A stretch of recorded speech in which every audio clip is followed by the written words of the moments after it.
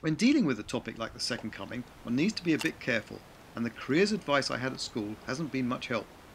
All I knew in those days was what I didn't want to do, so I pursued not doing it with the greatest of vigour.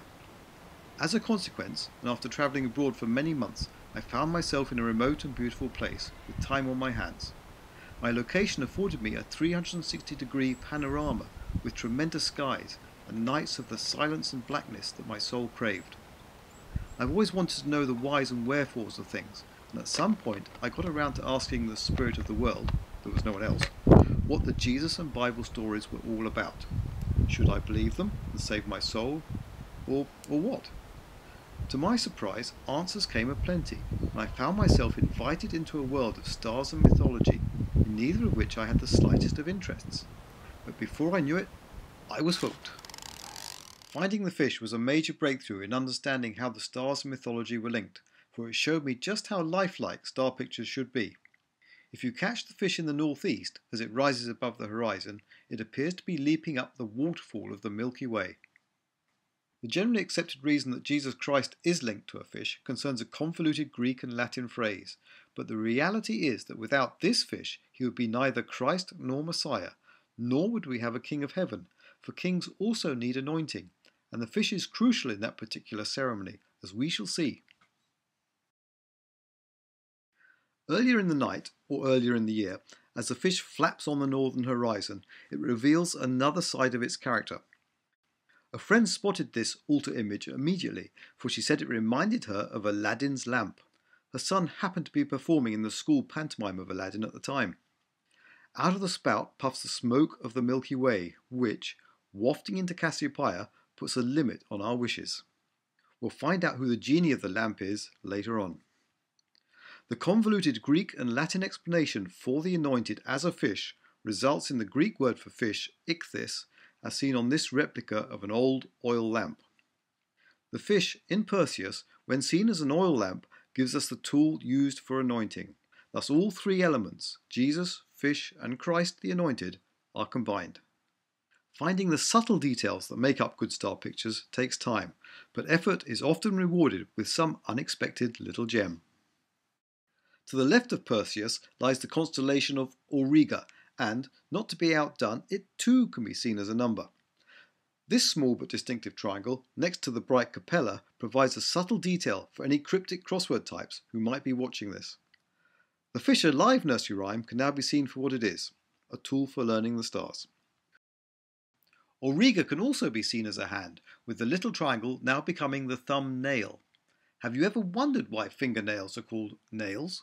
It's amazing what star pictures can explain, as we shall see. Let's put all this into the beauty of a real night sky.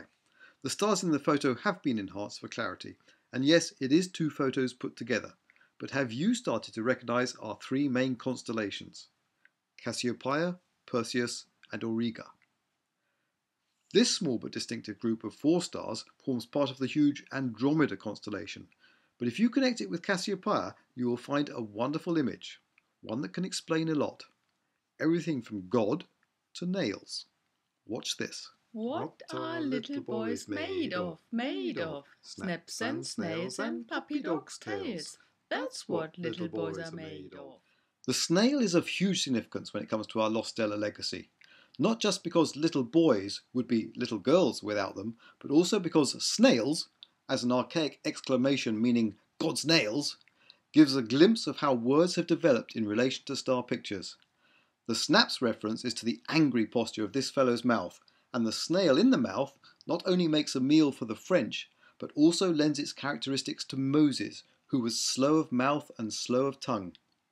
Oh, and by the way, there is a tortoise in the area as well. God's nails. Why should God have nails? Well, he was a carpenter. God's nails appear to be driven through the stellar dome from above, their points presenting to us here on Earth as pointy wedges, and the snail's tail is a perfect example of one of these.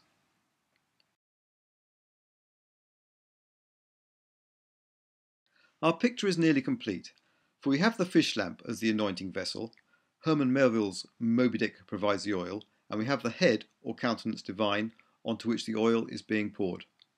The left hand of Auriga is poised nicely, and its goatee altar image, which the stars Capella and Mars confirm, reinforces the importance of this scene.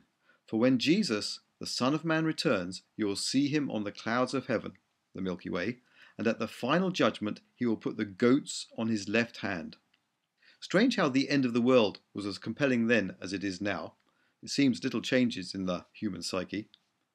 So, to conclude, pictures in the stars provide the raw material from which the storytellers of old worked.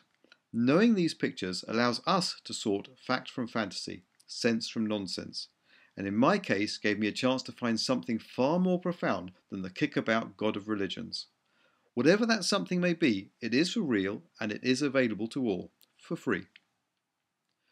For me, the beautiful twist to this revelation is that those who think they are engaged in the serious business of saving souls are in fact dealing with nonsense, while nonsense can teach you the stars, which in turn will reveal the truth. 1, 2, 3, 4, 5. Once I caught a fish alive. 6, 7, 8, 9, 10. Then I let him go again. 1, 2, 3, 4, 5. Once I caught a fish alive.